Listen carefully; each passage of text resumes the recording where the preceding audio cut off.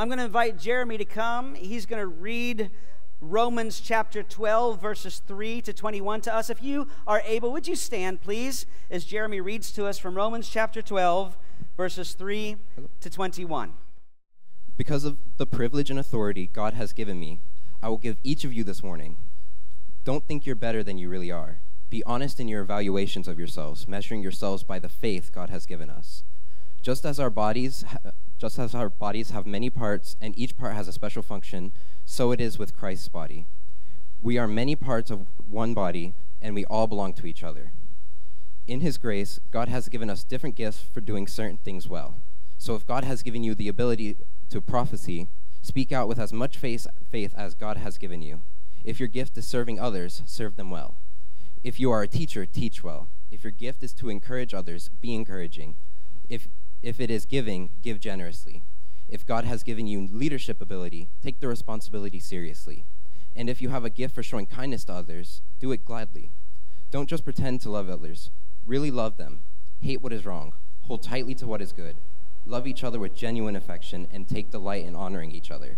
Never be lazy, but work hard and serve the Lord enthusiastically. Rejoice in our confident hope.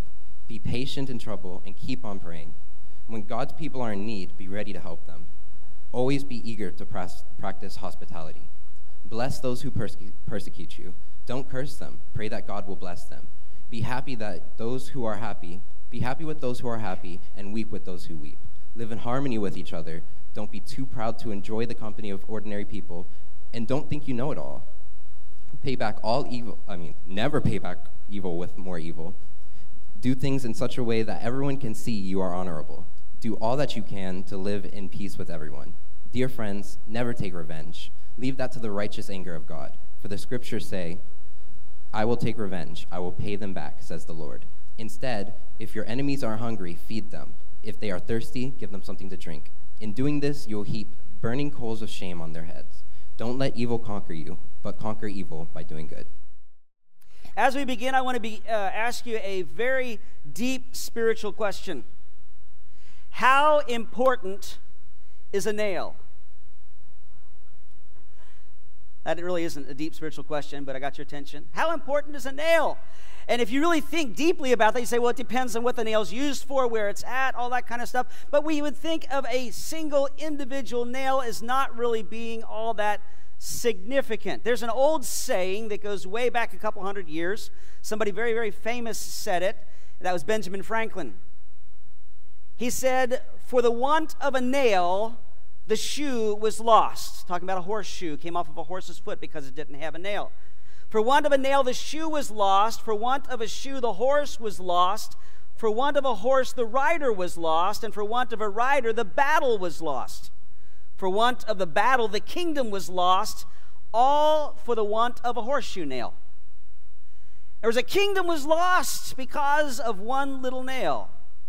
The point of that little ditty, that little idea, is that the things that seem so small and insignificant and we wouldn't give much attention to, depending on where they are and what they're used for and their place within the scheme of things, can have tremendous significance that goes far beyond we could ever imagine.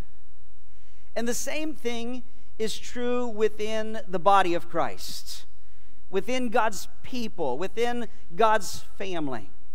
Today, I'm finishing up this sermon series that we've been involved in. This is the fourth message called Building the Body. Building the body. We mentioned that Paul often used the picture of a body to illustrate what the church is like. In fact, between Paul primarily and then also a little bit with some of the other New Testament writers, the idea of the church being compared to a body is over 30 times mentioned in the New Testament.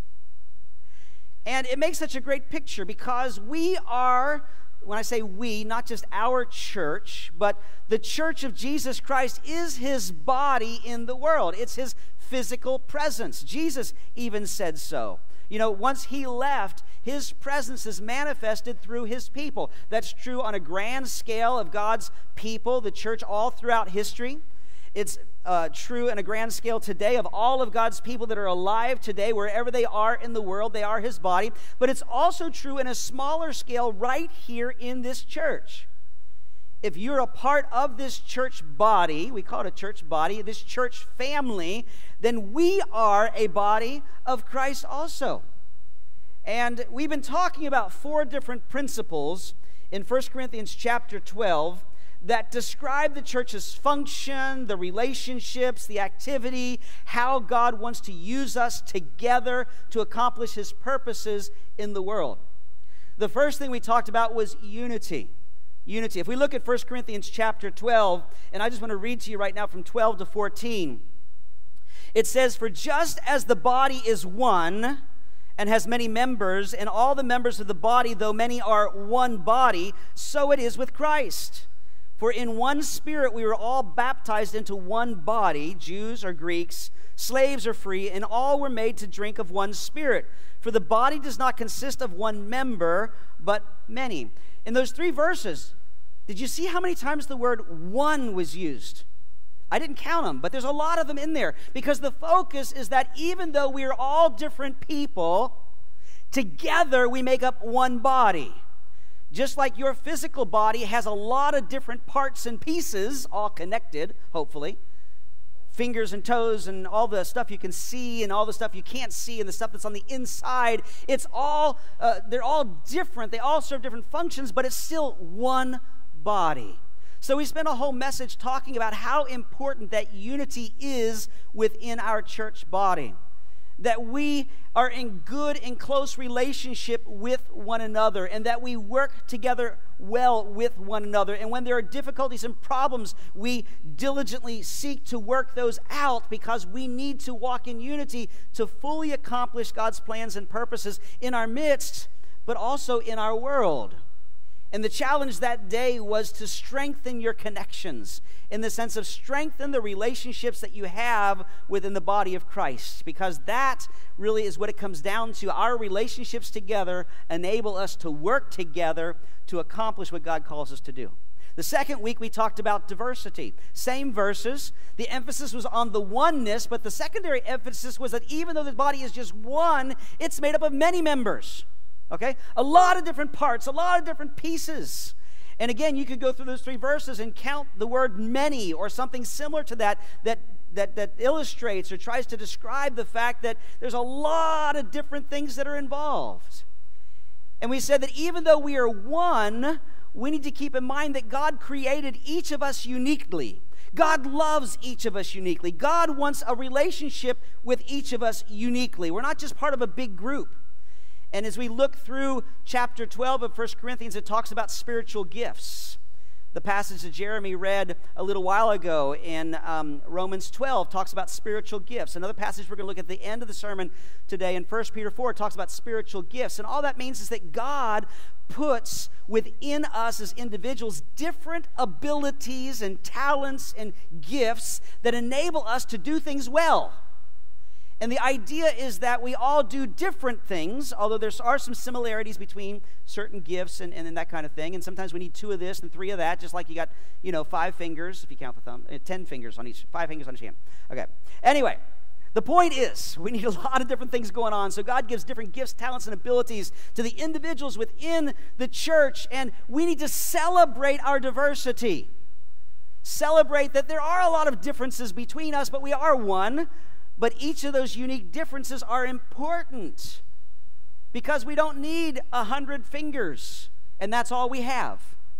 We need the whole body. Then last week, we talked about the idea of inferiority. Inferiority. Not that that's a good thing, that's a bad thing. But when we allow the enemy to come in, or other people, unfortunately, sometimes make us feel inferior. We see that in verses 15 to 20. It says here, "If the foot should say, 'Because I'm not a hand, I do not belong to the body,' that would not make it any less a part of the body. And if the ear should say, 'Because I'm not an eye, I do not belong to the body,' that would not make it any less a part of the body. If the whole body were an eye, where would be the sense of hearing?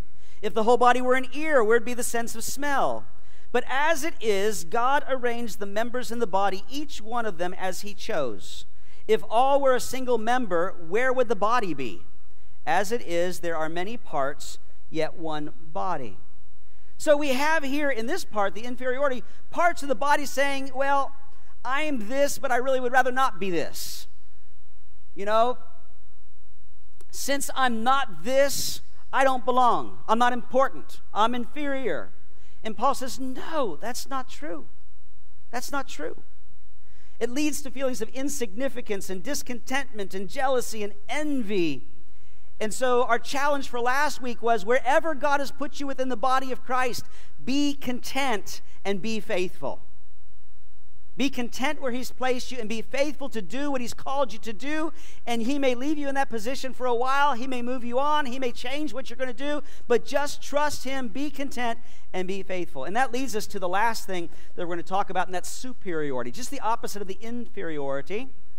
There are those who may feel like, oh, I'm not that important, I'm not that significant because I'm not this and I'm not that. You got the other side, which is a lot more dangerous.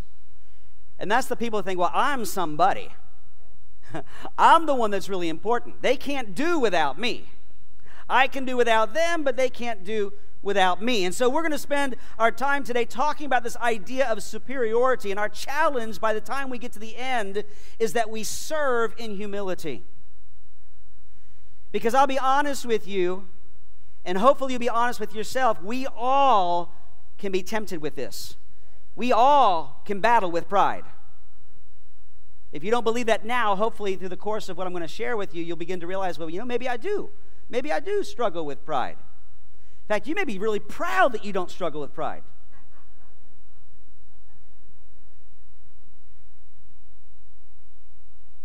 As we continue on in our passage here in 1 Corinthians 12, and we look at verse 21, Paul goes on, after dealing with the inferiority side, he says, the eye cannot say to the hand, I have no need of you. Nor again the head to the feet, I have no need of you. This idea of I am important, the position I hold, the gift I have, what I do for God and His people is so important, and what you do is not important. In fact, it's not even necessary, and it's not even worth considering. It's not that important, and we could actually do without you. It's kind of the idea that is here, and Paul is talking to a church that really wrestled with this. I'm so glad that I don't see signs of us wrestling with this a whole lot, other than the fact that we all wrestle with pride, and that's what I'm asking God to deal with all of our hearts about today, including myself, the pride that we sometimes give into.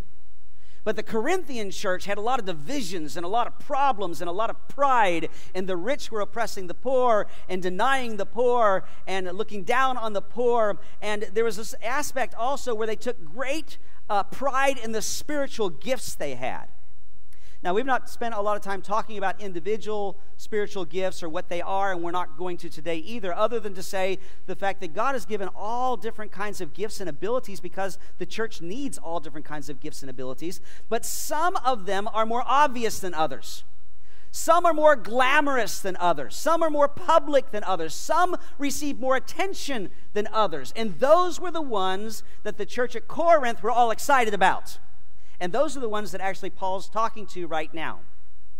There are people, if you read all of 1 Corinthians 12, 13, and 14, and Paul gives all these instructions about the spiritual gifts, it seems to indicate that there were 3 supernatural gifts that people were so excited about.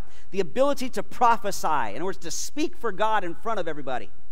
The ability to give a message in tongues, a language they never learned. That's something that they did. And then the ability to interpret that, because those are very obvious, very supernatural, very vocal. Everybody saw it, and this is somebody speaking for God, and so they had this idea, these are the best gifts, and people that were manifested and used in those type of gifts were battling a lot of pride.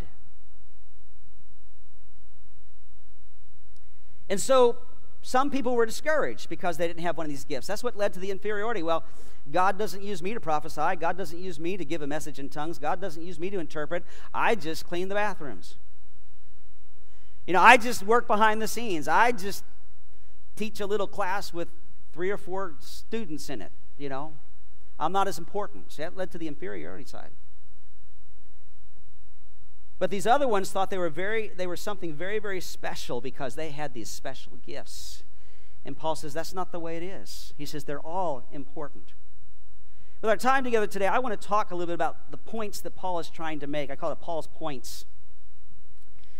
But then after that, I want to talk about how we can avoid the trap of pride. because we do all battle with that. So what are the points that Paul is trying to make? Just three real quick. Three of Paul's points. The first one is this, that pride is not proper. Pride is not proper. And I just read verse 21 when he talks about the eye looking at the hand saying, I don't need you. The head looking at the feet saying, I don't need you. His communication, his idea is that it is not proper to be caught up in pride. This feeling of superiority, this feeling that I'm more important, what I do is more important, and so I don't need you. Now, I'm going to ask you to do something. Don't be real obvious now, okay? Look around you. Who's sitting around you that's not near as important as you are? Don't point. Who's sitting around you that's not near as important as you are to the church? Who has responsibilities and ministries and things that aren't as important as yours are? Now look around again. Now who has responsibilities and ministries that are a lot more important than yours? You're like, Pastor, let's get beyond this. Could we? One more question. Look around you. Again, don't point. Who's sitting around you do you think we could really do without in our church? Now, you're all laughing. You're all like, did that make you feel uncomfortable? It made me uncomfortable to tell you to do it. But I did it on purpose because even though we'd say, no, I don't think that way. And maybe you don't in a normal situation and you don't want to. But as soon as I asked you those questions, names started popping in your head, didn't they?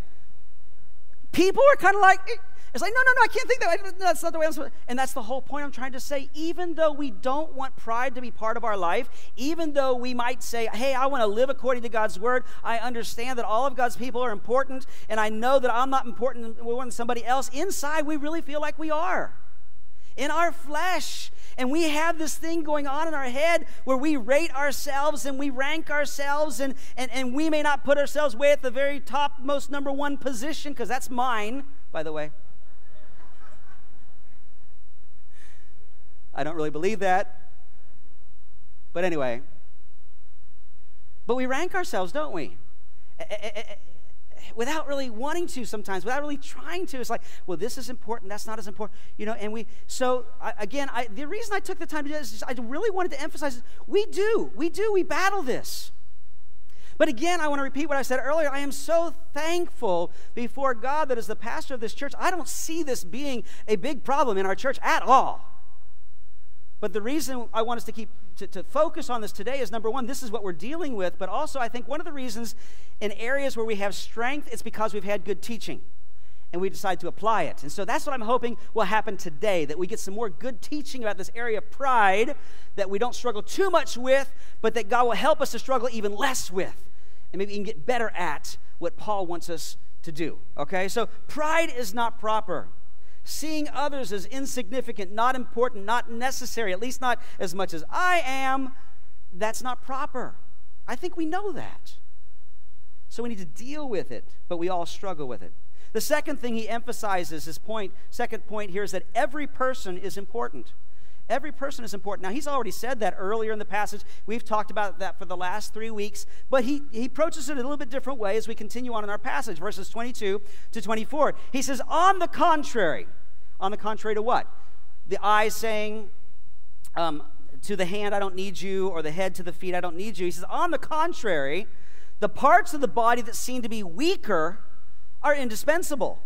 And on those parts of the body that we think less honorable, we bestow the greater honor, and our unpresentable parts are treated with greater modesty, which our more presentable parts don't require. But God has so composed the body, giving greater honor to the part that lacked it. What Paul is saying is outward appearances can be deceiving. What you see and what you perceive doesn't necessarily communicate true value. As he's talking to this church and their battle, I don't know how public their battle was. They had a lot of public battles. There had a lot of things going on in their church. But he said, you know, as you begin to evaluate yourself compared to other people, you may think you're so important because you look important. But that outward appearance can be deceiving. What you see doesn't communicate the real value. When I jokingly said, I'm the most important here at the church because I'm the pastor, there might be some of you thought that say, well, there is some truth to that. That's just because it appears that way. Maybe. Possibly. Because I stand up here and talk to you every week. That doesn't make it so. Appearances can be deceiving. He says there are weaker parts of our body that are indispensable. Along these lines, I think of, not necessarily because they're weaker in the sense that they're not strong, but because you don't see them, because you don't use them to lift or to move or whatever. But I think of our internal organs. We don't think too much about them. Let me ask you, how many of you thought about your liver this morning? Some of you may have thought about your kidneys because you may be diabetic or pre-diabetic or something. You know, how many of you thought about your spleen this morning? I asked you that question a couple weeks ago. Did anybody, I asked a couple weeks ago, nobody had. So did you learn from that? Did anybody think about their spleen this morning? I did because I reviewed my notes. But you know what? Try to do without your liver. Try to do without your kidneys. Try to do without your spleen. Going to be in a world of hurt, literally and figuratively. Those parts that just don't seem that important, they're indispensable. Now, I don't know, I wouldn't want to do without one of my fingers. I wouldn't want to do without my hand. I wouldn't want to do without my arm. I wouldn't want to do without a foot or a leg. But you know what? You can still live. And you can still do. And you can still, without those things, they seem so important because they are. But you can do without them if you have to.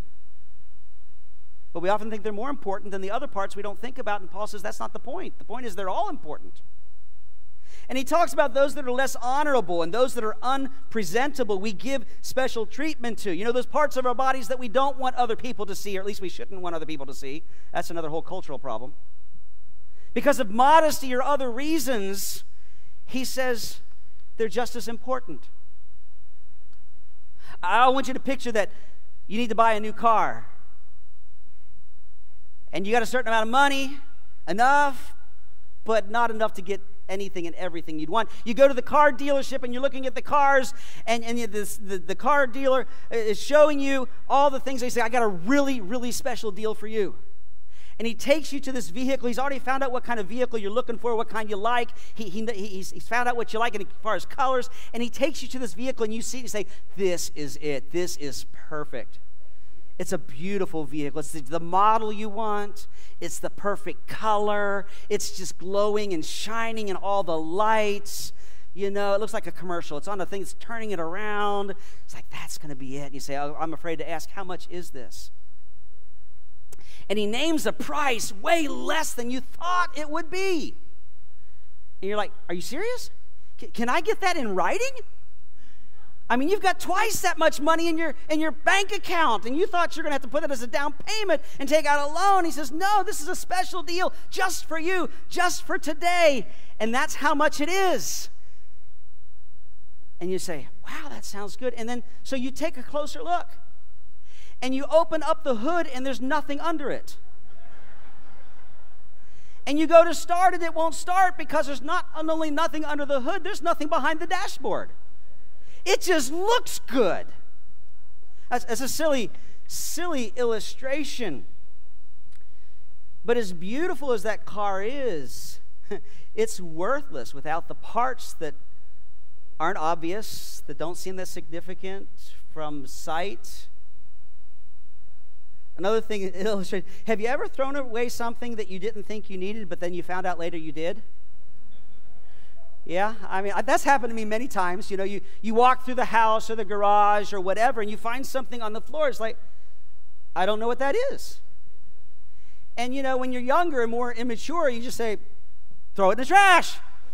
And then a week later, you realize it fell off the vacuum sweeper, or it fell off this, or it fell off that. And it's like, I need that. And you have to go buy another one or whatever. So I've learned, if I'm walking through the house, garage, whatever, and I just find something and I have no clue what it's from, I got a little jar and I stick it in there because later on down the road when it says, oh, that's what that's from, then I've got it. But you know what? Sometimes we do that in the body of Christ. Sometimes we do that in our relationships. We're all important. You know, when we're part of a church, not just coming to church, but part of a church, it's more than just coming to hear the worship team and sing along when you can, or to hear the preacher preach. We are all called together to work together to do God's work in this place and in our community, and every ministry and every person involved in any way is significantly important, and not just the ones you see, not just the ones you notice, not just the ones you hear, but all of those who work behind the scenes are just as important. And when we battle with pride, we need to keep that in mind. And then the third point Paul makes is we need each other. We need each other. Verses 25 to 27. He says that there may be no division in the body. Going back to the idea of unity, that we need to make sure there's no division. We need to take care of problems because we got to all work together. But that the members may have the same care for one another. If one member suffers, all suffer together. If one member is honored, all rejoice together. Now you are the body of Christ and individual members of it. He says we need each other. We've already talked quite a bit. We need to work together, but we need to care for one another. In other words, we're not just an organization like a job where we just do our part so we can accomplish something with no feelings involved, and hopefully that's not the way your job is either, but there are some jobs like that. You go in, you punch a clock, you do what you got to do, you leave. That's the extent of it. Hopefully you've got good relationships with people at your job, but especially within the church, within the body of Christ, our relationships are so key, not just so we can be effective, but so we can really care for one another and be there for each other and love one another and support one another and help one another and encourage one another. Minister to one another, meet one another's needs. That's the only way the body can be strong and healthy. He says that our relationships should be such that when one part hurts, we all hurt.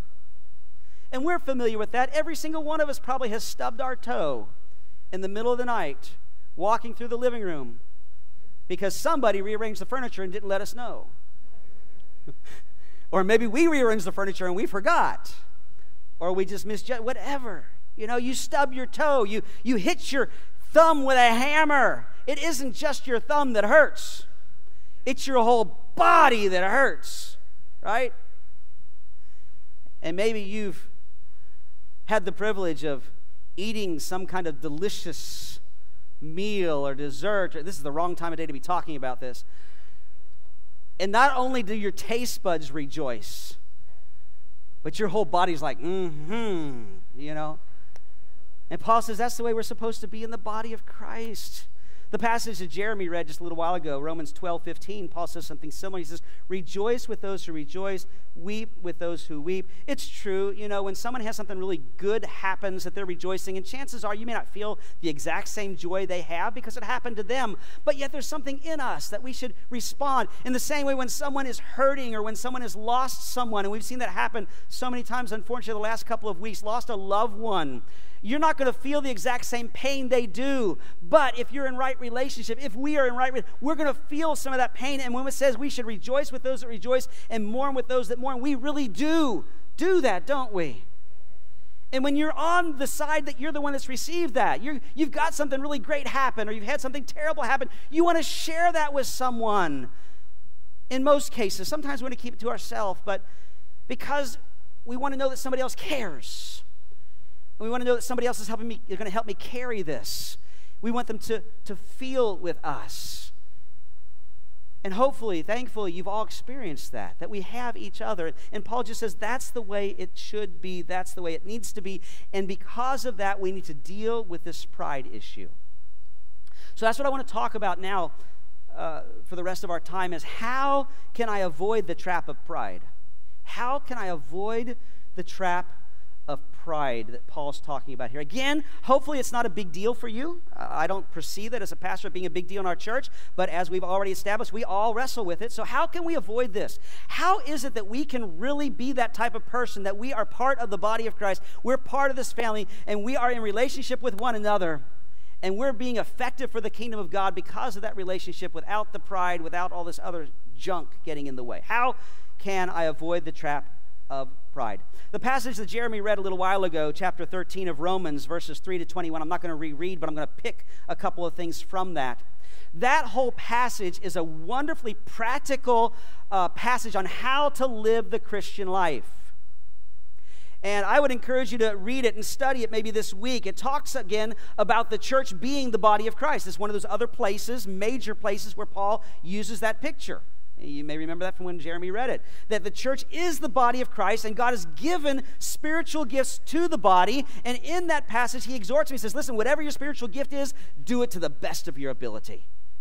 You know, if you're one who gives generously, if you're one who shows mercy, you know, and all these different gifts, you know, there's some gifts he lists in 1 Corinthians 12, some he lists in Romans 12, some he lists in Ephesians, some of them have overlap. There's a whole lot more gifts, I think, that God has given than we have listed in Scripture, because there's a lot of things he wants us to do. But he basically says, whatever you do, do it to the best of your ability. And in the context of that, he also talks about how we need to be in relationship with each other.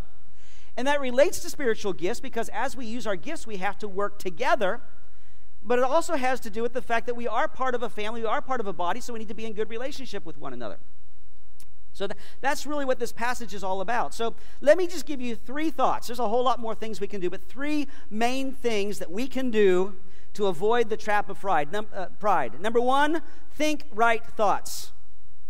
Think right thoughts. Now, we could do a whole, not only sermon, but sermon series on that. Our thoughts control who we are and who we become. Now, when I say think right thoughts, I'm not talking about don't think sinful thoughts. Don't do that either. I'm not talking about, well, be sure you think positive thoughts, which is a wonderful thing to do. Paul talks about that in Philippians 4. But I'm talking about thinking right thoughts about yourself. In fact, I didn't put it on the PowerPoint, but you might want to write that next to it if you're taking note. Think right thoughts about yourself. Think right thoughts about yourself. Let me just read a couple of verses here. In Romans 12, verses 3 to 5. Oh, I better turn there, don't I? I'm sorry. I was still back in Corinthians. There we go. For by the grace given to me, I say to everyone among you to not think of himself more highly than he ought to think. Now, ladies, it says himself, so I guess you're off the hook. No, of course not. It means all of us. I say to everyone among you not to think of himself or herself more highly than he or she ought to think, but to think with sober judgment, each according to the measure of faith that God has assigned. For as in one body we all have many members, and the members do not all have the same function, so we, though many, are one body in Christ and individually members one of another. We need to think right thoughts. We need to think, as Paul says, with sober judgment. In other words, we need to be honest with ourselves. We need to be honest with ourselves. Now, again, we don't want to take it too far till we put ourselves so far down. Now we fall into that camp that I talked about last week, where we feel this inferior, like I'm not near as important, I'm not sick. No, that's not what Paul's saying. He's saying to battle the pride, we need to think honestly and sincerely and soberly about ourselves. 3 things that go along with that. Not more highly of myself than I ought. Not more highly of myself than I ought. That's exactly what he says here. He says, don't think more of yourself than you are. Now, he's not saying put yourself down. Don't think you're nothing, nobody, important, unimportant, insignificant, inferior. But he's saying, listen, don't raise yourself up either. Don't think more highly of yourself than you ought to. Later in the chapter, in verse 16, he says, don't be haughty, but associate with the lowly. Now, he's not saying there are some people that are lowly and high and you got to be nice to them. He's just saying we're in different positions in society. We're in different positions in the church. We have different responsibilities. Whatever you think is high, whatever you think is low, you know, you need to associate with all kinds of people. He says, do not be haughty, but associate with the lowly. Never be wise in your own sight. Never be wise in your own sight. Think right thoughts, not more highly of myself than I ought. The second part is more highly of others than myself. Now, he doesn't talk about that here in Romans, but in Philippians chapter 2, verses 3 and 4, Paul talks about this. He says, do nothing from selfish ambition or conceit, but in humility count others more significant than yourselves. Let each of you look not only to his own interests, but also to the interests of others. He says, listen, we need to be unselfish, and we need to pay more attention to other people than we do to ourselves. We don't need to be so caught up in ourselves that we don't pay attention to other people, or we're more important than somebody else. My needs are more important than their needs. And he gives us, if you continue to read that passage on, a great example, and that is Jesus Christ. He says this is the way Jesus is, the way Jesus was, the way Jesus always has been, and the way Jesus always will be. He was God, but he put many of the privileges and everything they had to do to the side. He never gave up his godhood, but he set that to become a man for our good. And he's not even asking us to think that we're less important than somebody else or less significant. He says, count others more significant. He says, wherever you think you are in the spectrum, that's not as important as the fact that, listen, you're going to take your eyes off of yourself and you're going to put them on somebody else. And you're going to make sure that you're more concerned with them than you are yourself.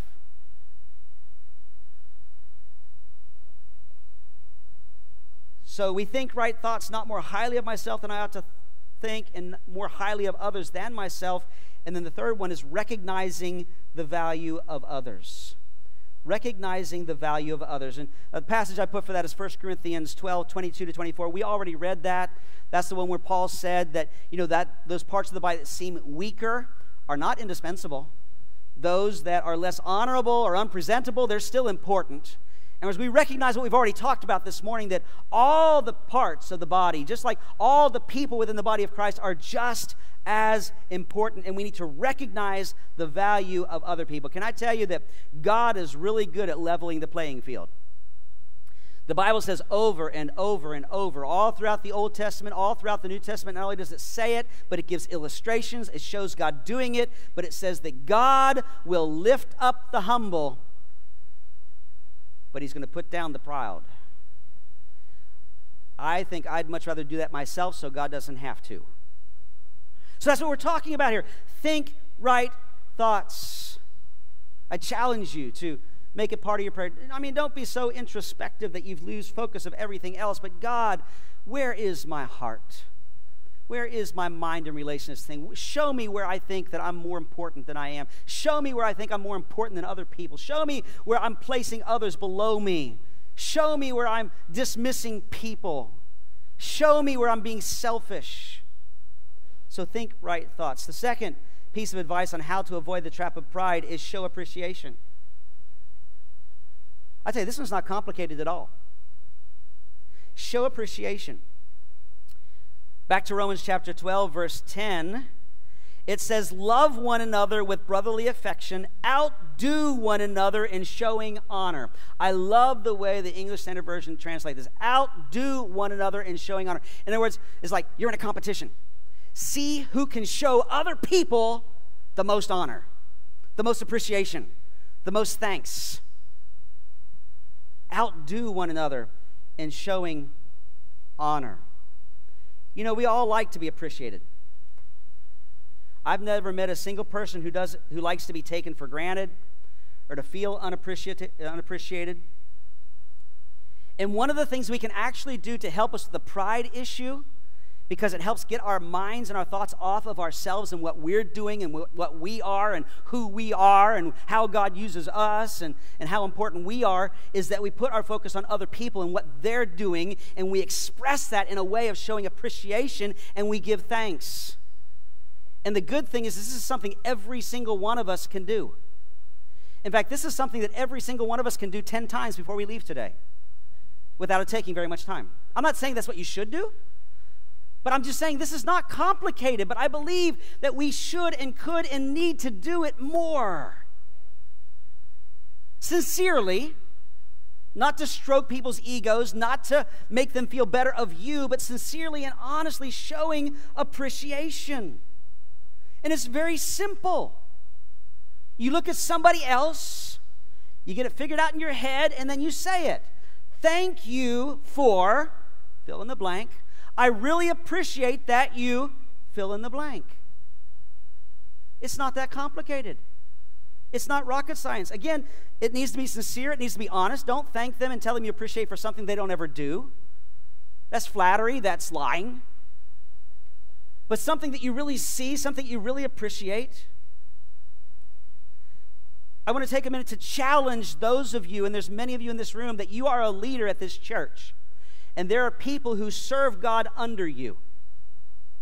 So include our elders, our deacons, our deaconesses, the head of our various ministries, where you are over a certain ministry and there are other people who help out with that ministry, but you're the one in charge. And I want to challenge you. I want to challenge you to do this all the time.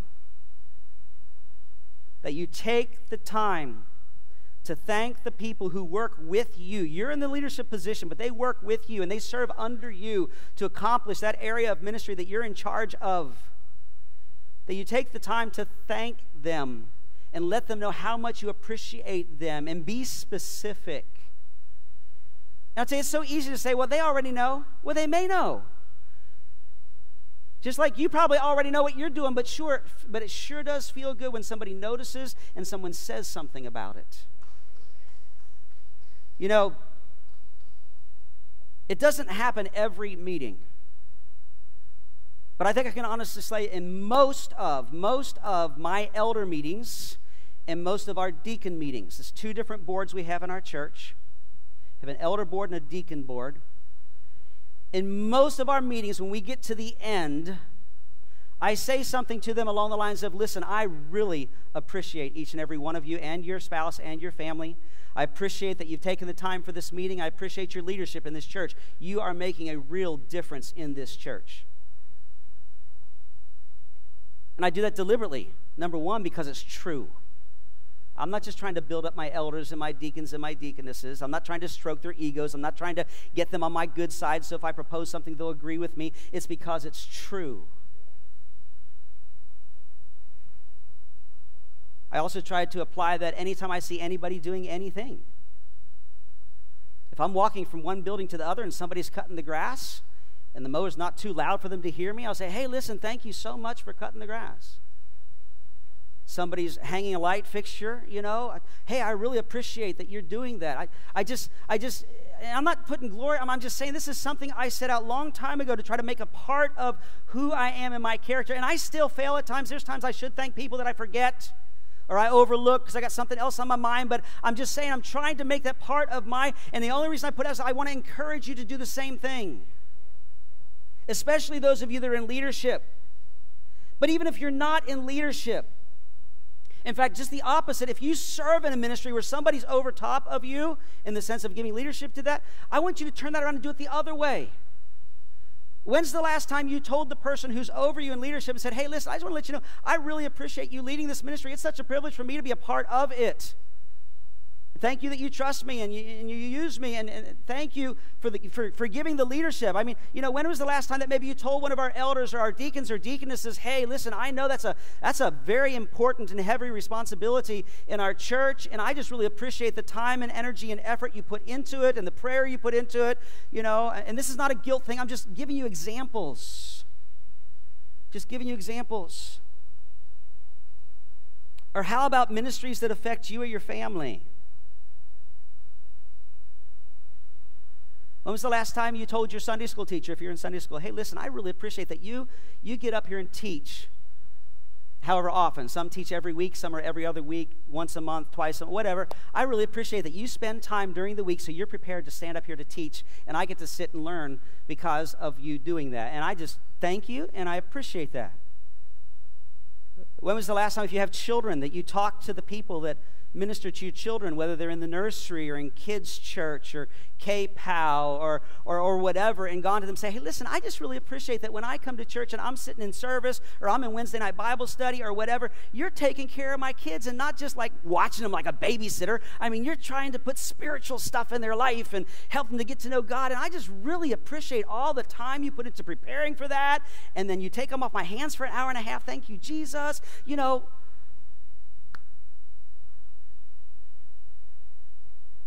that's true for all of our different areas of ministry, the nursery, the Sunday school, the children, the youth, the women, the men, the people who keep up with our grounds and our facilities, our worship team, the people who run the sound and the video, people who prepare food, the people who serve food, the people who work so hard to set up for dinners and banquets, and the people who tear down and clean up. And it includes almost every single person in this room.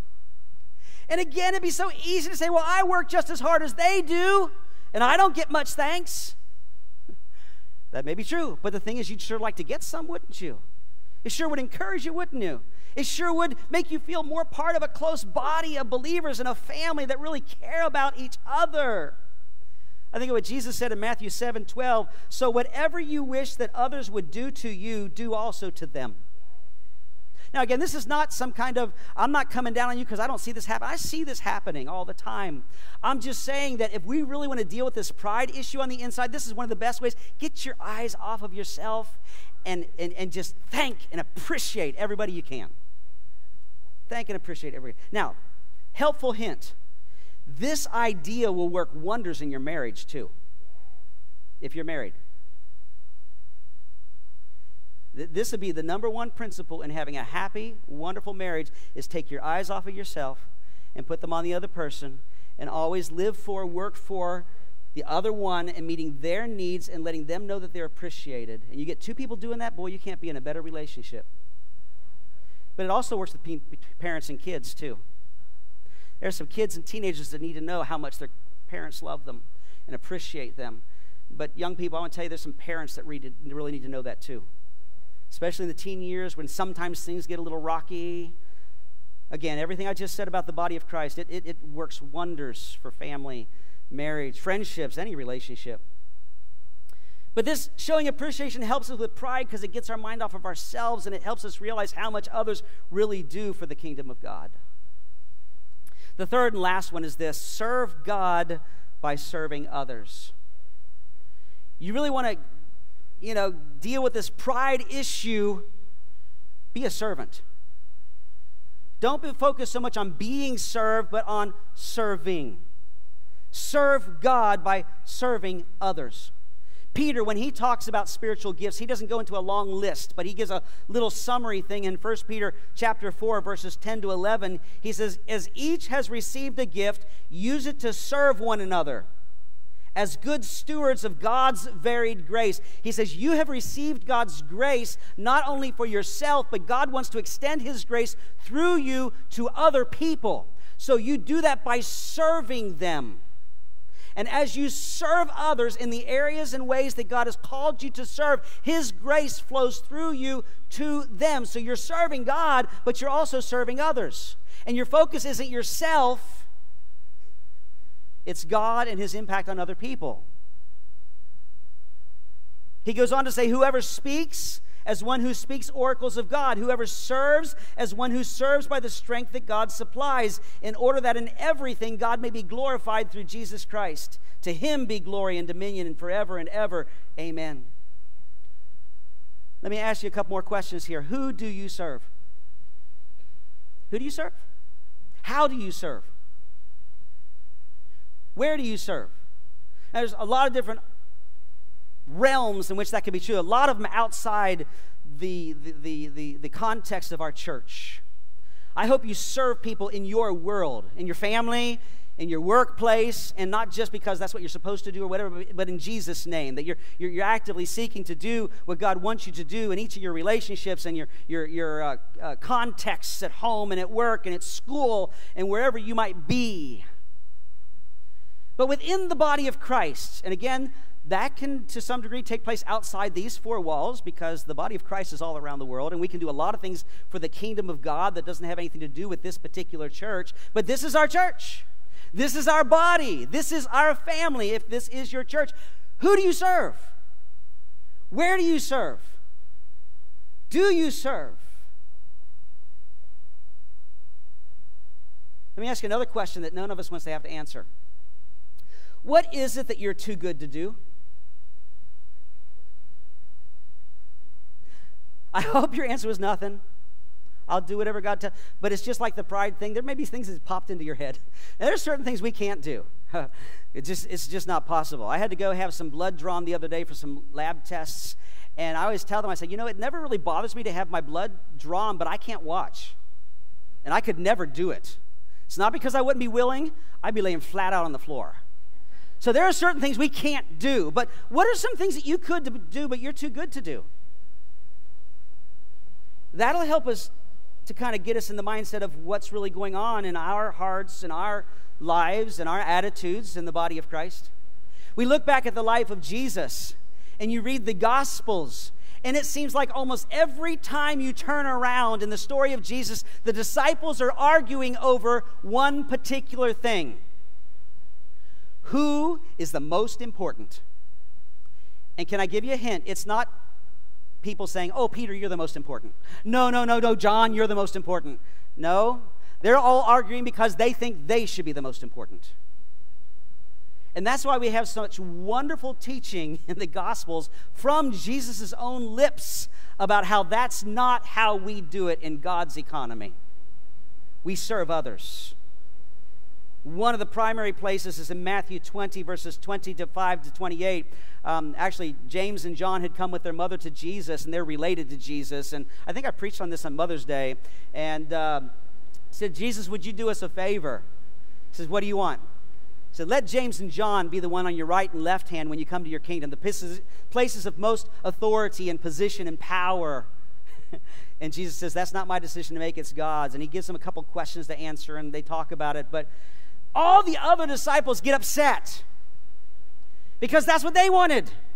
And so what Jesus says after that in Matthew 20, 25 to 28, you know that the rulers of the Gentiles, there's people that don't even know God, they lord it over them, and their great ones exercise authority over them. It shall not be so among you, but whoever would be great among you must be your servant.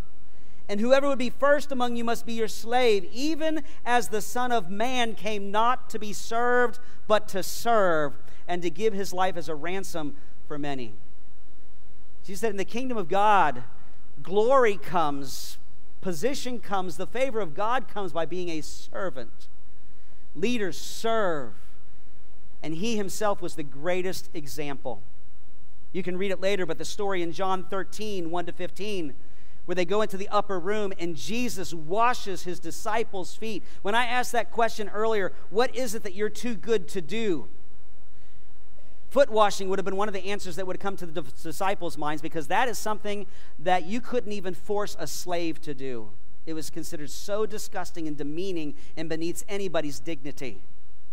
And because of that, nobody bothered washing anybody else's feet or even their own feet when they went to the upper room. And so Jesus washed his disciples' feet. And he says, just as I have done for you, you should do for each other. Maybe not literally wash each other's feet, but you should serve one another.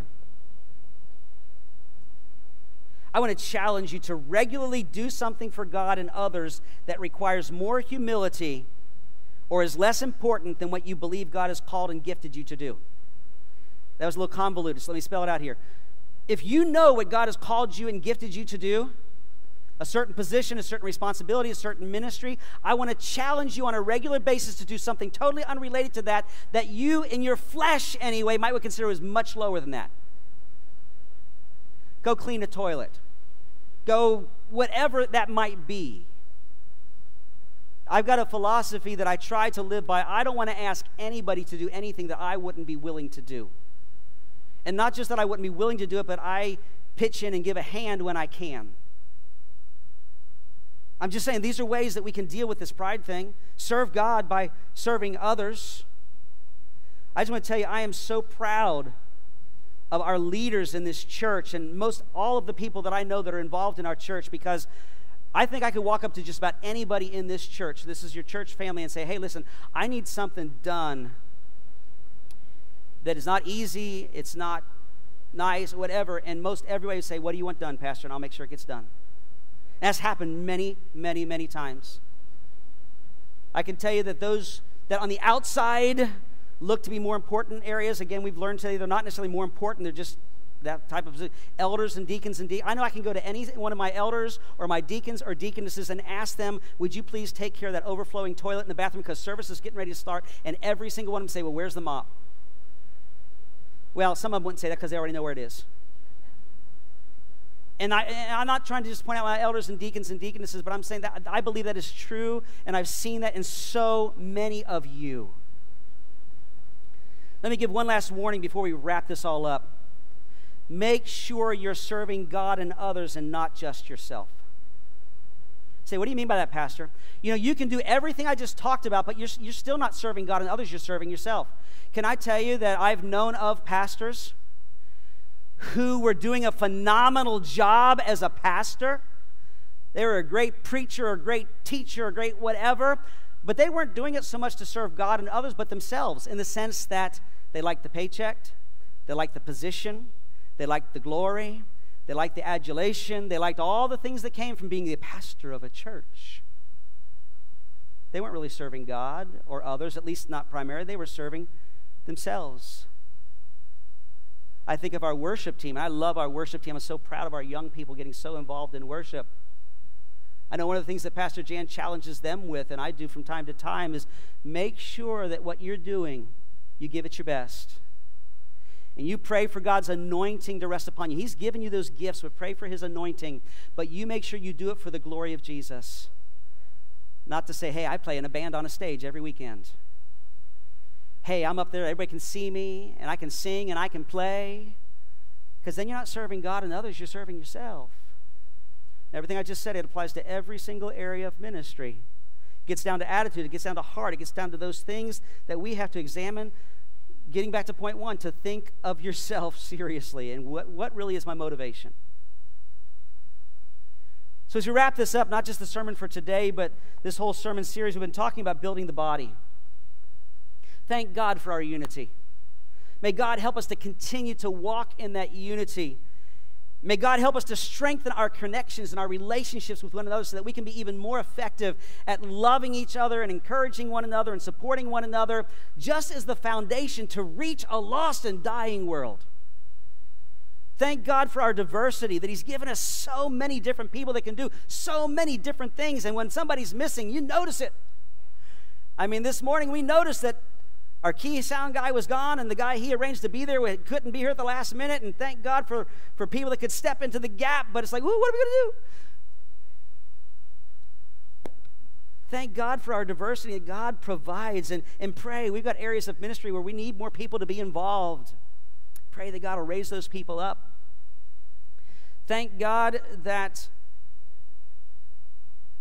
as far as the inferiority thing is, that there are none in the kingdom of God that are inferior to others. That God looks at every position and place and person. If you're serving where God puts you, you are significant. So may God help us to be content and serve faithfully where He's placed us. And then from today, may God help us to serve in humility. I want to tell you something. Everyone that's part of this church family is needed and has a significant part to play. I want to challenge you and encourage you, if you've not yet done so, find your place. For all of us, that we serve in humility. So as we leave this place today, I want to challenge you to really apply this message. Do a really sober examination of your life. Say, God, I really want to serve you in the right way and with the right attitude. Would you show me anywhere where my attitude needs to be adjusted and help me to do it so you don't have to do it for me? I want to challenge you to show appreciation and make it a habit. Let's take Paul seriously when he says, outdo one another in showing honor. And then let's serve God by serving others. Find your place of service and do it humbly. Let's all stand together. Heavenly Father, we thank you that we have the privilege of being part of your family. First of all, because it means that our sins are forgiven and we can have relationship with you. And God, we thank you that we're part of a family here on this earth, Lord God, that we don't have to go it alone, that we don't have to somehow struggle through this at times difficult life all by ourselves. But Lord, you've put us with others that we can relate to and with and love on and help and encourage and be encouraged by. And yes, sometimes we rub each other the wrong way, and yes, sometimes there's difficulties and differences that cause discussions, but that because of you, we can get those things worked out. Lord, I thank you that you've given us the privilege of doing things for you, Lord, of making a difference in our world for your kingdom. And God, I pray that you would help us to do that even more and more effectively. Lord, I believe as we apply the messages, Lord God, of these last couple of weeks of being a tight, close, strong, healthy body with good relationships, working together, that we can accomplish so much more than we ever have. And Lord, of course, We can't do it without you. We need you, Lord. Fill us afresh and anew with your Holy Spirit, Lord God. You've given us gifts. We thank you for those gifts. Help us to use them responsibly. But Lord, we pray for an anointing that comes upon us that goes way above and beyond that. The power of your Spirit at work in what we do that goes beyond what we could do by ourselves. I pray that the result is that people would come to know you. We'd all grow closer to you. We'd all see your kingdom established, Lord God. Your kingdom come, your will be done on earth as it is in heaven, as Jesus taught us to pray. Thank you, Lord. God, I thank you for the people of this church. I thank you for our leaders. I thank you, Lord, for each one who serves in ministry, who have made that commitment. They're going to be a part of ministry. They've found their place. They're serving faithfully. Thank you for them, Lord God. Raise up more. God, purify our hearts. Lord, there's a lot of different ways this applies today. Help us to know how we need to apply it, Lord. Father, we thank you and we praise you for it. In Jesus' name, amen.